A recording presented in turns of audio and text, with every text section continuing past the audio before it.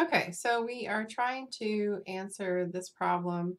Draw the circuit produced using the nearest neighbor algorithm, starting at the vertex on the far right.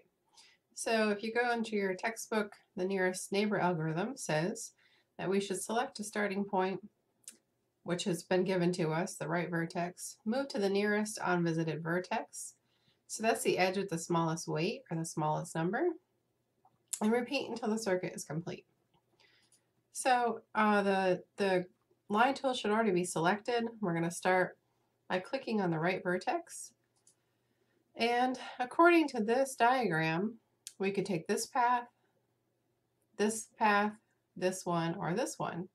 So 7, 13, 12, or 8. Well, of course, 7 is going to be the cheapest path, the one with the smallest weight, or aka the one with the smallest number.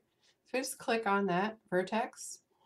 And then we have the choice of taking 9, 15, or 11. We're not going to go back on 7 because we need to hit every vertex.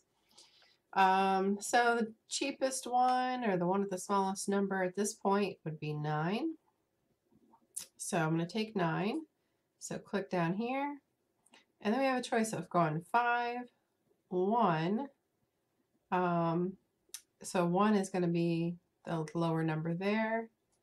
And then, of course, we need to hit that last vertex and go back to where we started. So there it is. And then just click anywhere off of the graph to end it.